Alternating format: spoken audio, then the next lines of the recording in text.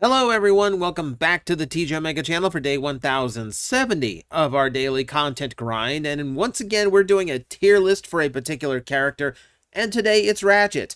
Now we've done a few things similar to this for Ironhide, never a tier list of his toys, but we've talked about a lot of these molds before, so a little bit of this might be repetitive, but we're pitting them all against each other. And for this list, I have taken all of the major Ratchet toys from across different universes, and we've dropped them into one pile for which we are about to judge them accordingly. We've got 21 in all. So for the sake of these lists, as usual, we are sticking to major mainline releases. We're leaving out a lot of the gimmicky stuff, though there are a few little oddballs here or there just for the sake of being fun. And as usual, we are in my traditional grading list, which starts at the Holy Grail, and then we work our way down from premium price, retail release, bargain bin, and then finally the flea market level. We don't want a toy to end up in the flea market level, because that's where toys go to die for $2 a pop. So let us begin. And we were looking first at the animated side of Ratchet, and it starts with the Cybertronian version. It's a pretty solid mold from what I can remember. I'm trying to remember if it could even roll, because I'm trying to remember that the way the treads were done were a little bit interesting. It doesn't matter though. It's a unique look, and it makes for a pretty smooth figure. I like that toy overall. I can remember really liking that toy, both as Ratchet and as Ironhide. It's not spectacular. Like, it's a simple figure. Like, in animated, true to animated, it's very screen accurate, and it's very smooth in how it transforms. But I don't remember being the most complex or interesting thing to transform either. I think he's just a really good, solid figure that doesn't do a whole lot of weird stuff. I'm gonna cautiously put him premium, but I'm gonna aim for him to be on the low side of premium by the time we are done with this list. But that does move us on to his Earth counterpart, Ratchet himself, that we know from the most of the series, and this is where we get a little bit more impressive and have a lot more going on. For starters, he is an interesting design in that he comes out looking very round and even rotund in some areas. He's got a belly, because he's just the old medic that's kind of had it. His vehicle, this is in contrast to his vehicle mode, which is boxy, but they managed to keep the boxiness just to a few panels off of his shoulders. They're out of the way there, so I don't mind them. And I really like how the toolbox is done, where you have a bunch of C-clip tools in the back that, you know, you can just switch in between. Yeah, it's a really good toy. It's a really good toy, and a very characterful toy, which animated was great at. I'm going to cautiously put it up in Holy Grail. I think it's one of the better Ratchet figures. It's a really good toy. Also, you can see I'm trying to keep up. If I miss a slide, I do apologize. We're moving on to BotCon Ratchet. This was the first modern Ratchet figure, you know, modern now, that we had since Generation 1, and it was a retool of Energon Tow Line, which, if you know me, if you've heard this channel of, you know, more than once, I actually really enjoy that toy. Getting it as Ratchet, I felt like completed the whole package, because the whole idea behind Energon Tow Line is it's this kind of weird homage to the original van Transformers and the battle skid, like little sled that they had. It's kind of playing to that play pattern again. So bringing it back to being Ironhide and Ratchet was a perfect thing to do. And they kind of make for good, like, younger looking styles for Ratchet and Ironhide. They're not nearly as bulky. But I do think it was a really good use of the figure. I actually think it works better as Ratchet than Ironhide, because it works with that platform works better as, I think, it's like a medical platform. You know, like it's like a emergency treatment than it does like a battle sled or anything. It's not as well armed as like the G1 version was. So yeah, premium price he goes. He is actually really good. Very suited retooling of an old figure. All right, this is Core Ratchet from the 86, actually just Studio Series Core class. This one's innocent. This one's not doing anything egregious. It's just a quick, simple, small style Ratchet figure. It's not doing anything like tremendously impressive for its size outside of just like, oh, it's a full van out of a tiny toy. That's at least worth a few points in my book. But it's not doing anything tremendous for its price point. It's not doing anything like super special. I think it's a good retail release. I think it's a good middle ground figure. Does what I expected to for 10 bucks. And, you know, considering the tiny little things they will sell at core class at $10 a pop, I think that's decent. You know, I think he's not doing anything that egregious. I feel like I got what I paid for with him. We're moving into movie Ratchets now, and since this list was uploaded in alphabetical order, that means we start with the Dark of the Moon Ratchet. I actually like a lot of the Dark of the Moon toys better than I do Revenge of the Fallen toys, because there was something about moving the gimmick, because the figures themselves weren't gimmicked. That was the trick. Only their weapons were, and those were completely external. Marketing-wise, it's a scheme to get us used to these toys being a little bit smaller now that their gimmick is their accessory weapon rather than the main figure, so the main figure was a little bit tinier. That was the trick. That was how they kind of shrunk the toys down one more notch without you really noticing.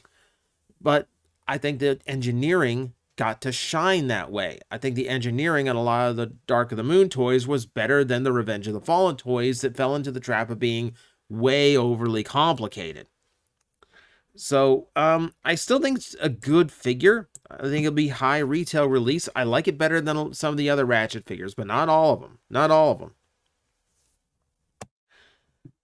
Here's where we're going to get into a little bit of disappointment. This is the Earthrise Ratchet, and I've never been a fan of this one. So, remember, this is the retool of the Siege version. So, the Ironhide was easier to get, even though that was like a rare Amazon 2-pack thing.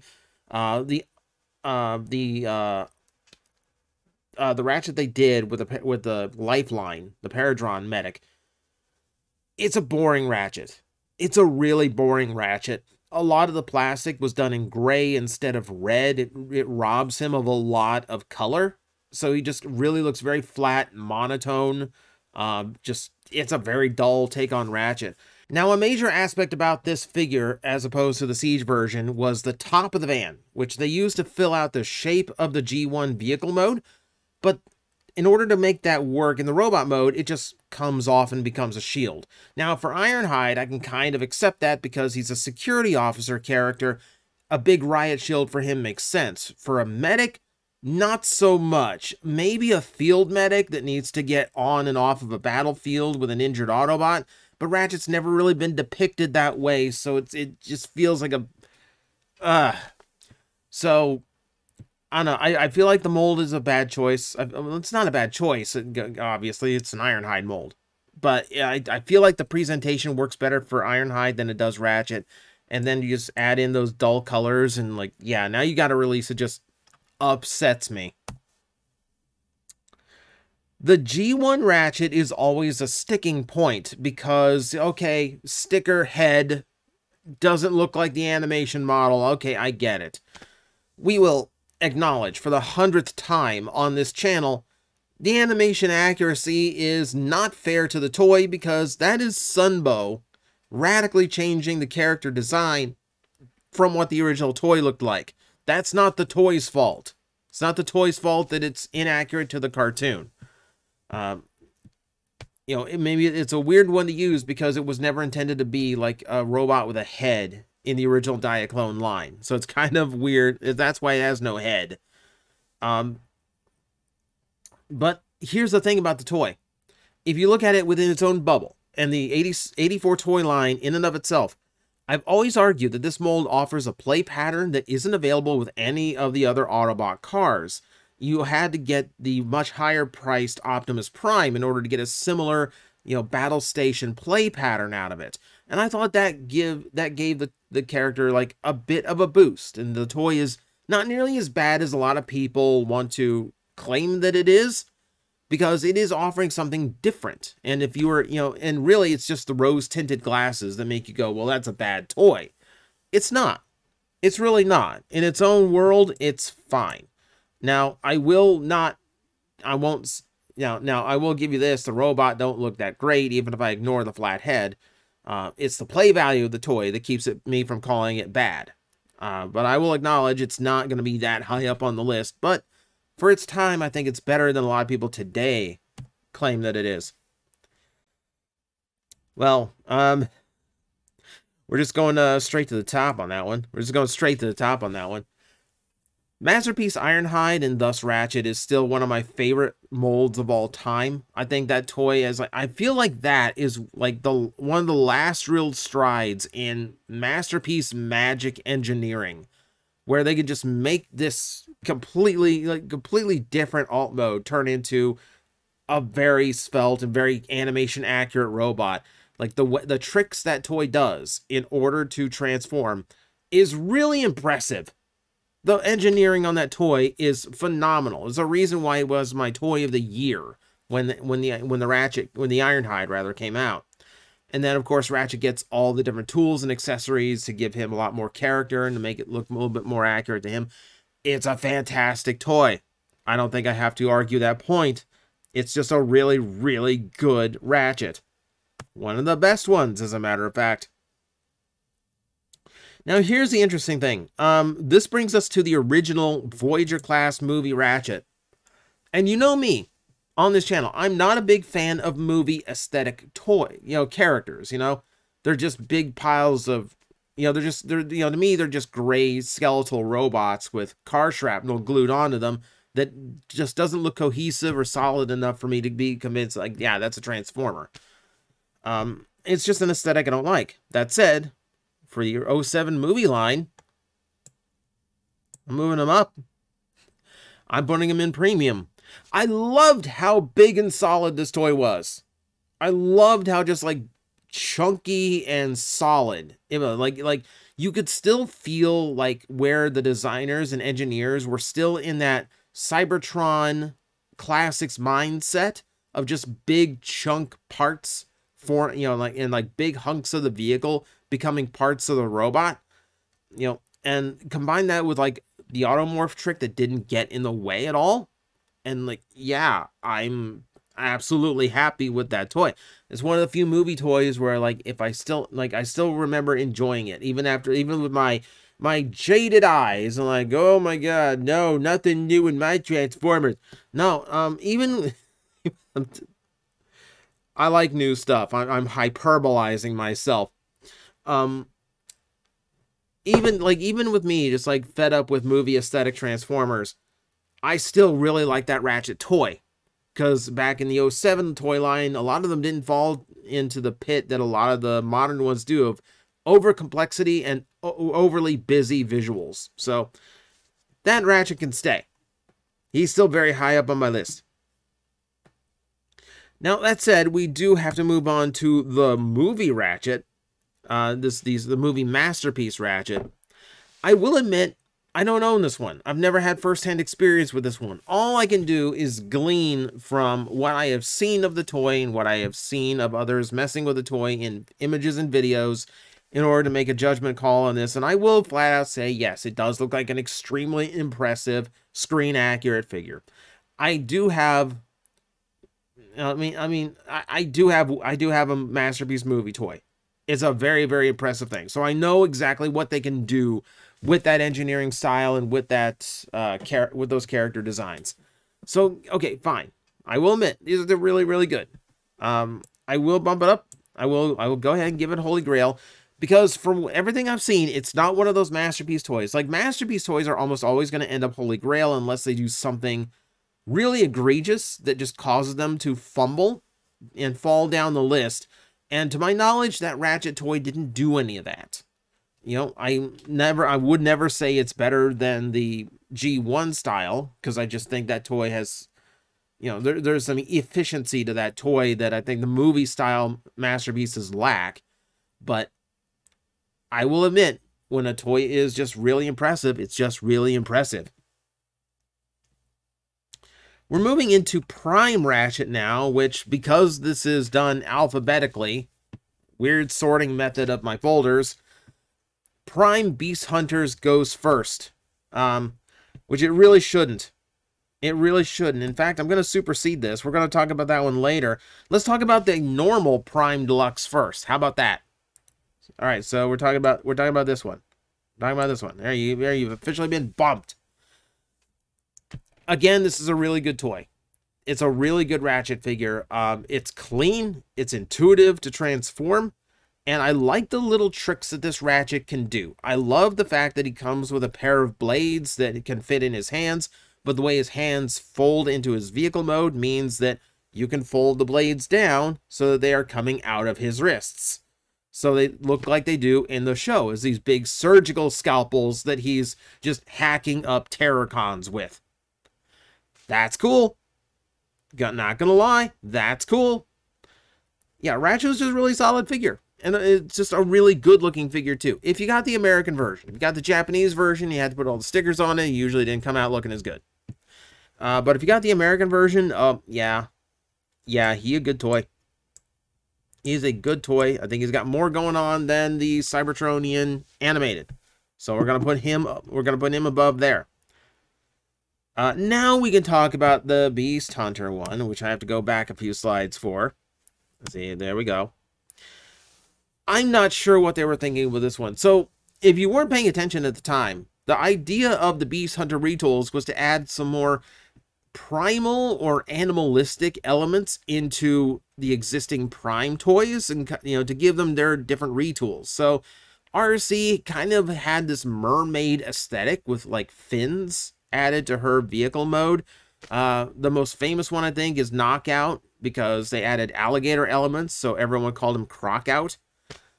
But things like that, and like Megatron had elements of like a G1 Sharkticon added to him. Like, there's a lot of like inspired choices in there that just comes up with some really cool looking designs for these characters. But at the same time, we got this Ratchet with some rocky elements, not really animalistic in nature. Very like, he got a retool to his head that made him look very like Transmetal 2 Dinobot for some reason. And the colors just feel disjointed. Like, the colors just feel weird and randomly chosen. They're not very cohesive. They don't look very, very good. And you switched out the weapon. You switched out the weapon so he doesn't even get to do the cool knife thing anymore. So this one is disappointing. This one is disappointing. This goes bargain bin. It's just an ugly version of Ratchet. Now, I decided to do just American releases unless they're exclusive. So one of the things, there is a repaint of it in Japan. I elected not to add to this list, which is actually takes that heavy retooling and rolls with it by calling him a Decepticon. And that's actually probably the best thing you could do with such a weird take on Ratchet. But nevertheless, yeah, it's not an impressive one. It's just meh. We move on. So I love throwing Q Transformers into these lists because they are so weird, but they are fun. And I'm on record as saying Ratchet, the Ironhide and Ratchet mold, again, is one of the best molds that they have. Aside from the fact that they didn't have to rework it in any way like they did some of them in order to fit the Q Transformer aesthetic. They just looked like tiny versions of them. And the big block nature of their vehicle modes gave them a lot more to work with their robot modes. So they just come off as these super cute little takes on, in this case, Ratchet. And it's adorable. It's doing absolutely nothing wrong. As far as that line goes, it's about as perfect as you can get. And if I'm viewing all of these in their own little nutshell, I'm almost tempted to holy grail him because he's that cute and good. I'm not going to go that nuts. I'm not going to go that nuts. I will say, like, for what you're buying, he is really, really good in that line. He's one of the best ones in that line. So we're going to put him up there for that measure. All right, what do we got now? I think we got another movie one on the deck here. This is the Revenge of the Fallen, and this one I was not as happy with. So this is late Revenge of the Fallen Deluxe line, because they still did a repaint of the Voyager, and then they did the Deluxe later on. And I just wasn't as big of a fan of this one. Like I said, a lot of the Revenge of the Fallen Deluxes got overly complicated for what they were trying to do, and I felt like I felt like Dark of the Moon accomplished in fewer steps what the with the Revenge of the Fallen was doing. Man, I'm getting so many of the names mixed up in my head now. Yeah. Nevertheless, I wasn't terribly fond of the figure. I wasn't terribly fond of it. I can put it, let's see, where do we put it? Let's see, so trying to look over what it is. The Dark of the Moon ended up like right in the middle of retail release. I'm actually going to put that one at the bottom of retail release. Yeah, I mean, it's an okay figure. It's just, I don't know. It didn't click with me the way I was hoping it would. All right, we mentioned Siege Ratchet before. Now he's actually up to deck to actually talk about. So this is the infamous Walgreens exclusive one when they first started doing Walgreens exclusives and everyone went nuts because the distribution on it was horrible and everyone had a hard time getting a hold of it. It's still a pretty rare figure. We've got one, where is it? Yeah, I got one right here in camera view. Yeah, it's expensive because these things were very rare. That said, it's actually a pretty good figure. I like the fact that it comes with so many different accessories that Ironhide did not have. For it being an exclusive, it makes it feel like it's worth tracking down if you could get it for retail price. There's better Ratchets today. Today, I would say don't pay unless you like absolutely love the aesthetic it went for. What I like about the figure itself is the fact that it came with so many accessories, including things that hadn't been included in a retail level Ratchet or Ironhide before, like the missile launcher from the original G1 Toys Battle Skiff. You know, that actually works. That's actually cool to throw in, you know, on top of just Ratchet's regular tools. So it's a really good figure. It's a really good figure if you like the Cybertronian aesthetic that they went for on it, and I do. I think it's a very, very solid take on Ratchet. Solid enough to end up back up on premium. Ratchet's getting a, I don't know if you've noticed, Ratchet's got a lot of good toys. Like, Ratchet's one of those characters that I think the 07 movie just kind of pushed into, like, oh yeah, he was part of the OG crew, and we always need a medic because they're always in battles, so Prime did him. Animated did him, Cyberverse kind of, but he really wasn't that major of a player. Point being, Ratchet just is one of those that just keeps coming back. He just keeps being relevant in Transformers, which is always great to see. So yeah, like, and it shows. Like, a lot of his toys end up being pretty good. And it's going to continue to be good, because now we're up to Studio Series Voyager. I'm going to ignore the outcry over the size and price of this one. I fully acknowledge, yes, it is a Voyager because of part density and number of parts, but otherwise it is just a very large deluxe toy. But that said, it's a pretty good one. And in fact, I call it better than the Ironhide that came out before. It felt like there were a few tolerances that were fixed in this release as opposed to the Ironhide. Notably, transforming him into the ambulance mode is a lot nicer, and I don't feel like I'm like having to like cram parts together in the front as much as I was Ironhide. So this Ratchet actually ends up being a much higher favorability for me. And again, I think he's a premium figure. I think he's a premium figure. There's a lot of engineering going into it that makes him really, really good. I'm actually debating bumping him up. Because the advantage of him being a Voyager is like the engineering level on it gets to be so much better despite how like small he is as a Voyager class, which does make him a much more satisfying figure overall. Oh my god. Okay, yeah, I'm gonna bump him up. As far as retail Ratchets go, yeah, he's the best one we've ever had. Just, you know, as far as like G1 retail release Ratchets, yeah. Yeah, he is one of the best ones we've had. The Bumblebee Ratchet I've kind of tossed about a few times here because overall I do like the figure, but the times I've gone back to mess with it, it hasn't clicked with me the way it did when it was fresh. I'm not entirely sure why. I feel like upon repeated playing with it, it just doesn't feel as solid as when I first remembered getting it out of the box and transforming it for the first time. I like a lot of the inside-out engineering that it does. That part is kind of fun. And I like the take. I like the style of the alt mode even. But I'm not... My fondness for the mold has waned. Which is weird, you know, so like once the freshness is worn off, I just kind of look at it and go, yeah, that's okay. It was okay. Yeah. As just as Ratchet toys go, yeah, that was okay. There's nothing terribly thrilling to it. All right, the Studio Series. Yeah, how do we grade this one? So the toy itself is fine. Like the toy itself is fine. He gets the buzzsaw weapon that a lot of the Ratchets previous managed to leave out. What's kind of big on them is like the proportions are correct, which is something the Studio Series goes for a lot. Like this is again in that realm of like good, but I'm not like thrilled with it. It's like kind of somewhere in the middle. I will say I think it's better than the Dark of the Moon. I will say it's better than the Dark of the Moon just because we've had so much time to figure out how to engineer that toy better. So yeah, that's kind of where I'm sitting on that one. Oof. Okay.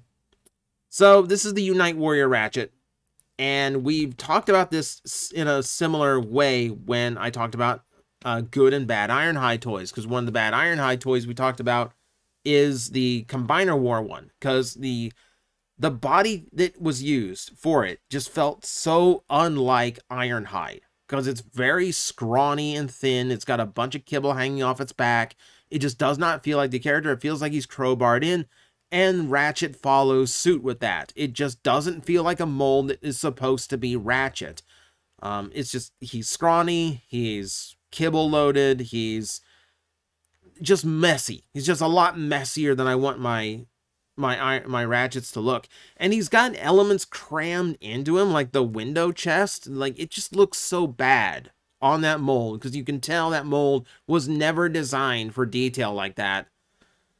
Yeah, the flimsiest of representations for Ratchet. Not a good one. Not a good Ratchet whatsoever. And that brings us to Universe 2 Ratchet. Now, I've talked about my grievances with this toy. I think for its age and for its design, it's way overcomplicated. This was in the Revenge of the Fallen mindset of toys, where even the Generation style stuff, the G1 characters, were kind of over-involved and over-thought out. And this Ratchet is absolutely over-engineered and over-thought out. It ends up looking messy in vehicle mode. The white plastic makes all the seams and the cracks through it look even worse than it did on Ironhide. I still don't think the weapon makes sense. It's just that big block weapon that I still do not like. Yeah, the one trick to it I like is the fact that window, like the machine details slide up. That's a neat trick, but that's like literally the only trick to it that I actually like. It's still just a messy figure. It's a messy figure overall. And you know, the other element that I can't get past on this, the one thing we kind of ignore a lot, is the fact that Ratchet is never actually an ambulance. He's just a white van, because he's repainted from Ironhide, who is not nearly big enough to be a proper ambulance. And he's definitely not shaped like a proper ambulance. You know, he's just close. So we kind of ignore the fact that Ratchet's inaccurate. This is an SUV. This ain't a van. This is an SUV. You know, take your kid to soccer practice, not the hospital in this thing. Yeah, I'm gonna move it down. I'm gonna put it top of bargain bin, because at least it's got the red coloring. It doesn't look as dull as the Earthrise, but never been happy with that mold. And there we go. Simple as that. 21 Ratchets in their place. Now, of course, it's all just my opinion. I have probably put someone's favorite Ratchet toy very low on this list. I may have been incorrect on my listings on some of the movie ones, because I will admit some of my exposure is a little bit limited. But that said, that's just my opinion. You're free to have your own and to debate it in the comments as long as you keep it civil, please. So, that's what we got for the day. Thank you everyone for watching. I will see you next time.